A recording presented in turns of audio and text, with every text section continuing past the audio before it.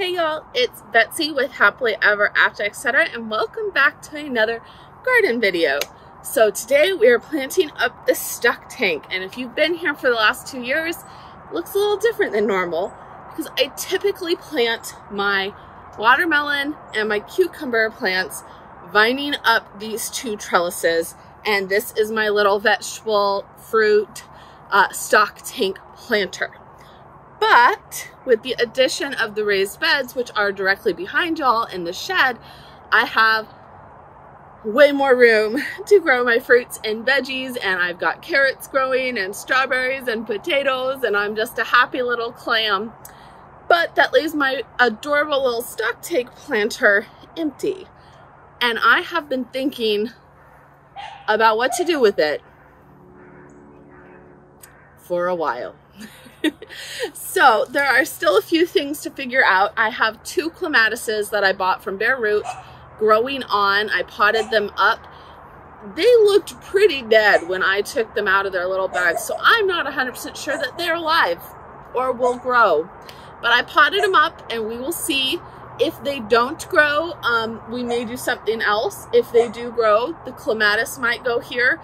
Typically clematis like to have their feet in the shade and face in the sun. So I might plant one behind the rose to grow up on the porch and one here. But regardless of what I end up doing with the trellises, I know what I'm doing in the actual stock tank garden. So I've decided, since I planted my milkweed right on the other side of this for the monarchs, milkweed for monarchs, I am trying to plant, my dogs are so excited they can see me. I'm trying to plant as much native milkweed to me as possible to help the monarch butterflies. They need it. I love them, and I would rather have as many butterflies in my garden as possible. So I actually went to a butterfly gardening class at my local nursery that they held either last weekend, the weekend before, and they went all over the concept of nectar plants and host plants, which of course, if you have been butterfly gardening for any amount of time, you know that nectar plants are things like lantana that the butterflies like to get nectar from. I have a lot of nectar plants already in my garden. Things like petunias, lantana, pentas are a really good one, salvia. These are things that I naturally like and grow, partially because I like the plants and partially because the butterflies like them, and hummingbirds. But in addition to the beautiful, beautiful nectar plants that all butterflies will drink from, some butterflies will only lay their eggs on specific plants, and the caterpillars, when they're young, will only eat the leaves of that specific plant.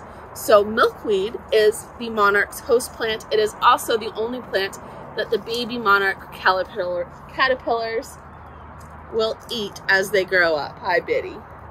Don't worry, Biddy doesn't need a host plant. She eats anything I give her, huh, Biddy? You want to sit with me? So in addition to milkweed, there are other plants that you can plant that are beneficial for other butterflies. So 2 of those that I'm planting today, you can find anywhere at your local garden center or even at your big box store, are parsley and dill. So both of these are readily available, and I'm sure I could get much bigger, beautifuler, prettier plants, but this is what I could find. And since I'm a beginning butterfly gardener, you gotta start somewhere. Dill, the portion kind I got anyways, grows, let's see, doesn't even say, there it is, 18 to 24 high and needs about 12 to 15 inches of space. So I bought 2 of these. I'm going to tuck them back here. It is my tallest layer of this planter. So I bought 1 for either side. They're pretty hardy. And I'm going to plant those in the back corners where they can grow up and fill in. Then I bought 2 parsleys. These are curled parsley. And they get 12 to 18 apart. And and 12 inches high. That's what I thought. Perfect. Now this spot here gets full morning sun and afternoon shade, which is perfect for a lot of things. Parsley specifically likes shade. The rest of this planter could be full sun if it wanted to be. So from there, I decided to go with all nectar plants to fill in the rest of the planter. So I got 2 purple lantanas, and these are a trailing lantana, so they will kind of trail over onto the pathway, which will be beautiful. I got a Proven Winners Super Tunia Bordeaux. I love this plant. I planted it in my window boxes a couple years ago, but I planted it with the Super Tunia Vista bubblegum, and the bubblegum just took over. That Vista series is so aggressive. We love it. We're here for it, but the Bordeaux could not keep up, and I was so sad. Those dark purple blooms. And so as soon as I decided on the purple lantana, I was like, this is going to be a purple planter. I'm doing it because I've been wanting to put this somewhere it can shine. So I'm going to put him directly in the middle. He will come up and kind of fill in. And he gets, you know, it really doesn't say, but typically Super Tunias get anywhere from 1 to 3 feet wide. In a container, he'll stay more on the 1 to 2 foot size. Then I got 2 trailers for the front, a Super Bells Calibracoa. I have been wanting one of these for a while, any kind of the Calibracoa. They look like teeny tiny petunias to me, but they say that Super Bells work best in containers and not in the landscape, and I haven't had a great container to put them in. So they do trail a little. I'm going to tuck him here at the front. And then I picked up a White Knight Sweet Alyssum, also from Proven Winners. This is not sponsored. I just wanted these. I've planted several of these out in my garden, along with a Proven Winners Snow Princess, which is supposed to be able to get 3 to 4 feet wide, and a bunch of Sweet Alyssum that I grew from seed. And I'm doing an experiment to see which lives in the Alabama heat and which dies. I have a feeling I know, but the White Knight so far has been doing really well and growing and spreading and blooming. So he will also trail. And then we have a repeat. We have another purple lantana, our parsley, and our dill on this side.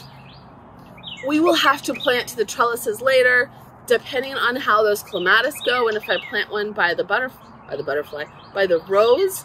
I'm trying to decide. I might plant some grapes back here to grow at the trellises.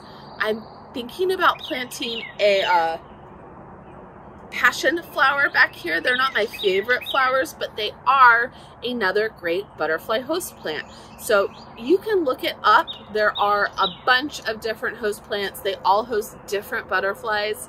I really kind of want to get a citrus tree and some rue, because they host 2 other butterflies that I would like to have in my garden. So I will put up some info on the screen right here that says a few common host plants that they told us at my butterfly gardening class, and what butterflies they attract, because I cannot remember them all off the top of my head. I do know that dill and parsley are great for swallowtail butterflies, specifically the black swallowtail. So we're going to go ahead. This guy has been, he's about halfway down on soil from last year. So I'm going to pop these guys out. I have some compost and new raised bed mix behind me. We're gonna put some brand new potting soil in. We're gonna pot these babies up, and then we are going to hope for butterflies. I've been seeing lots in the yard, but of course no caterpillars because I don't have any host plants. We're gonna rectify that.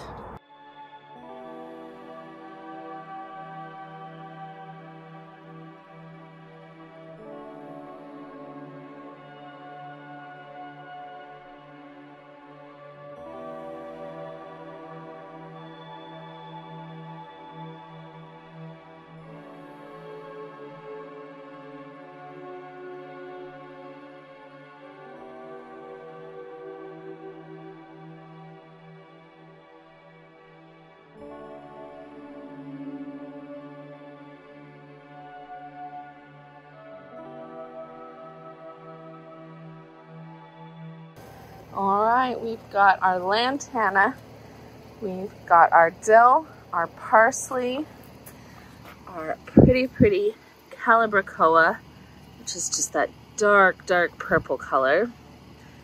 We've got my favorite and yours, the Supertunia Bordeaux. It's just that beautiful lilac with the dark purple throat.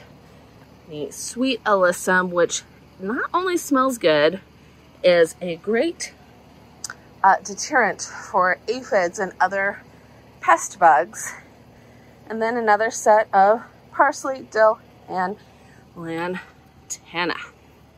So we will see how these go, and I will keep you updated on if I decide to plant grapes or passion flower or different clematis on these trellises. All in all though, pretty happy with my little butterfly garden. My goal is just to keep adding more butterfly host plants and nectar flowers, not only throughout the garden, but especially in this area by the milkweed, so that I can gather as many butterflies to my yard as possible. I hope you enjoyed this video. Like I said, I will post up, well, I probably already did it when I said it earlier, the list of host plants and butterflies from my butterfly class. Let me know down below if there is a host plant you love that's easy to grow, easy to find, because that's my main problem right now, and worth growing, because I'm looking at adding them. I will see y'all in the next video. One more thing. If you'd like a video sharing everything I learned in my butterfly gardening class, let me know and I will sit down and walk you through all the handouts they gave us. I know there are plenty of YouTubers who do specific butterfly gardening, much more knowledgeable than I am, but I found it a really fun class, and I'll put some pictures up right now. They had a whole bunch of monarch butterflies emerging from their chrysalises while we were at class in their butterfly house. It was perfect timing, so extra motivation for me. And if you want to check out the entire Milkweed for Monarch series that I'm doing, click here. Okay, bye for real.